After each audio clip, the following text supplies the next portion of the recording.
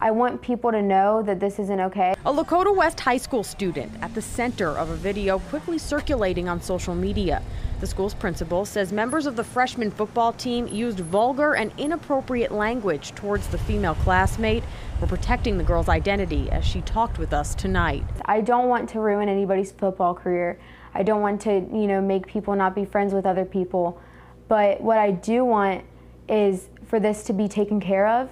The video involves a number of athletes. Some knew why it was being made, while others did not, according to Lakota West principal Elgin Card. He put out a message condemning the student's behavior. The student who created the video has been dismissed from the football team and is facing disciplinary actions in accordance with the Lakota Student Code of Conduct. But the girl's mother thinks more needs to be done. I am worried, I am concerned, I feel betrayed. She wishes the principal spoke to her before posting his message. I see a video of of a man that I've never seen, never talked to, no one in my family has ever talked to, stating that he's investigated the situation, and they've never even talked to my daughter.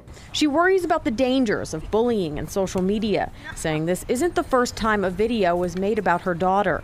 The family asks that everyone involved owns up to what they've done. Helena Battipaglia, WLWT News 5.